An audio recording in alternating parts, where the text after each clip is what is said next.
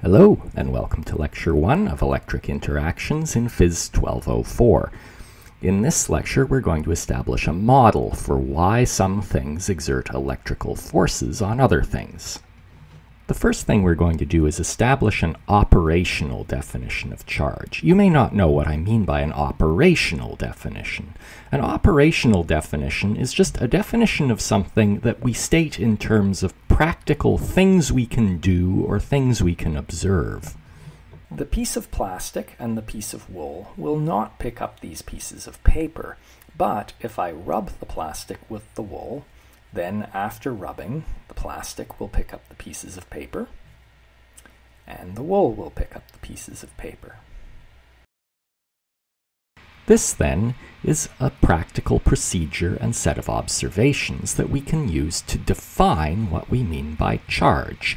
Charged objects exert electrical forces on uncharged objects, and so in this case, after we had rubbed the rod with the wool, it was able to exert an upward electrical force on the paper, and thus pick the paper up.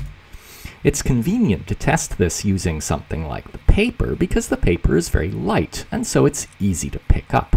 We could do an even more sensitive test using dust. You can see here that the plastic rod will also exert a force on a stream of water, and so will the piece of wool. Uncharged objects don't exert electrical forces on each other, so the paper sitting on the desk isn't attracting the other paper on the desk, and before we rubbed the rod, it also exerted no force on the paper. Notice that electrical forces are field forces. The paper actually jumped up off of the desk to stick to the rod. No contact was necessary for the rod to exert this force. The other thing to keep in mind is that Newton's third law must still apply, and so although it's harder to observe it, the paper must have been pulling down on the rod with an electrical force. This is an interaction pair. We say that there is an electrical interaction between charged objects and uncharged objects. As another example of this, when you tear off a fresh piece of Scotch tape, rather annoyingly sometimes, it tends to be attracted to your hand. Does this mean your hand is charged?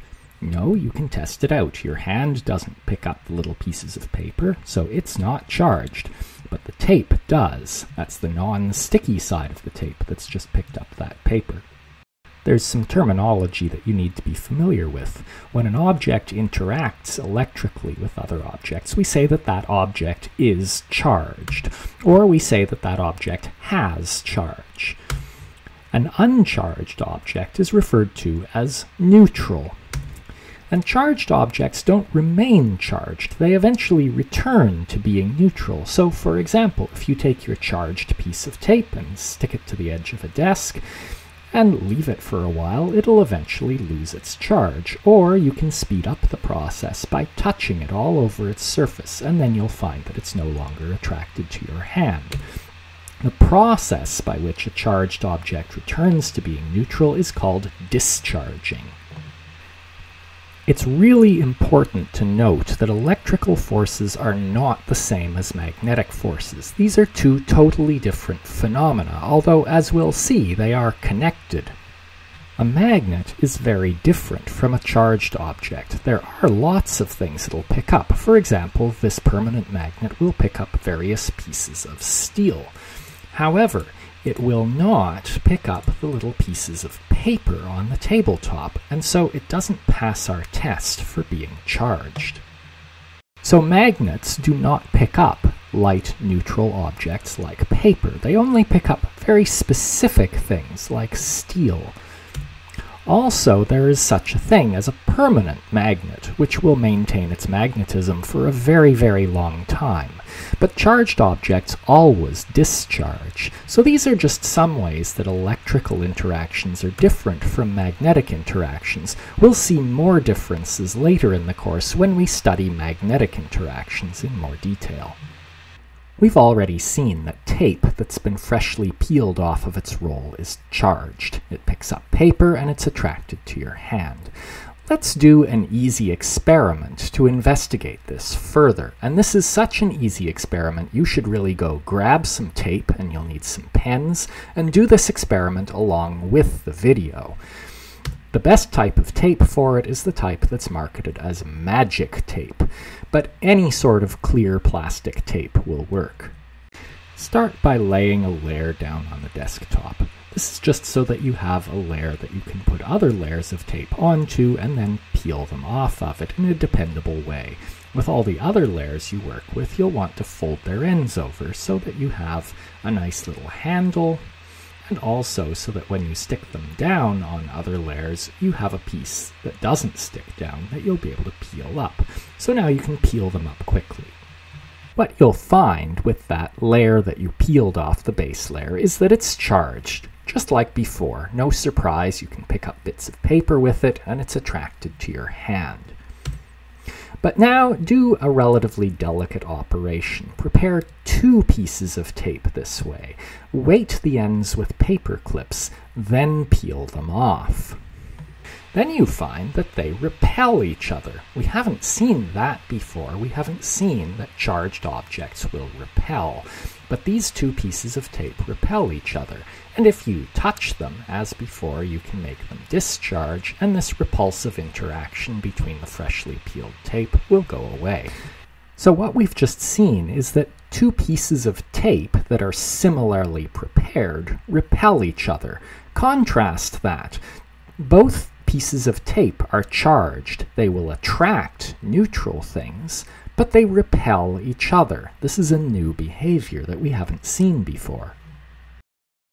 We can see something even more important if we use 2 strips of tape. So, lay down a strip of tape and label it. Label it with a B for bottom. Now lay down another layer on top of it, and label that one T for top. Peel the 2 layers up together. Peel them slowly, making sure that they stay stuck together. And then stick them to the edge of a desk and discharge them. Now we have 2 layers of tape that are stuck together and are discharged. They're neutral. Peel the top layer off of the bottom layer and stick it to the desk too. Now you'll notice that both of them, the top and the bottom, are both charged. They were neutral before we peeled them, but now they're both charged. The fact that both of these pieces of tape, the top and the bottom, are both charged is actually something we've already seen in a different case, because when I rubbed a plastic rod with wool, what we saw afterwards were that both the rod and the wool were charged. If you bring the top and the bottom pieces of tape together, you'll find that they're attracted to each other. Remember that before, when we had 2 pieces of tape that we'd prepared in identical ways, they repelled each other. But now we have 2 pieces of tape that we've prepared differently. One of them was peeled off of the other, and we see that they attract each other. This is something complicated going on, and we need to investigate it further. Make 2 pairs of top and bottom strips. Peel them both. When you peel off the second top, test it. It will repel the other top and attract the other bottom. Now test a bottom. It'll attract the top and repel the other bottom. What this and many other experiments show is that there are 2 kinds of charge. Let's summarize what we've seen. We've started off with a top piece and a bottom piece of tape stuck together. And it's neutral. It does not have any electrical interaction with other neutral objects like your hand. Then you peel them. You now have a top piece and a bottom piece.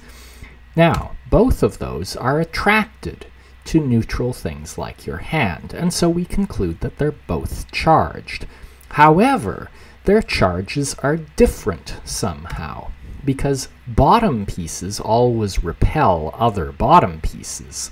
top pieces always repel other top pieces, but bottom and top pieces attract each other. And so the charge on the bottom pieces must be a different kind of charge from the charge on the top pieces. We've got two kinds of charge here.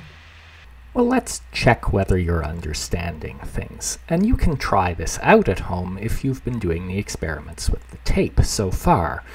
You can easily charge a comb by running it through your hair a few times. And once you've charged it, of course, you can verify that it's charged because it'll pick up little bits of paper.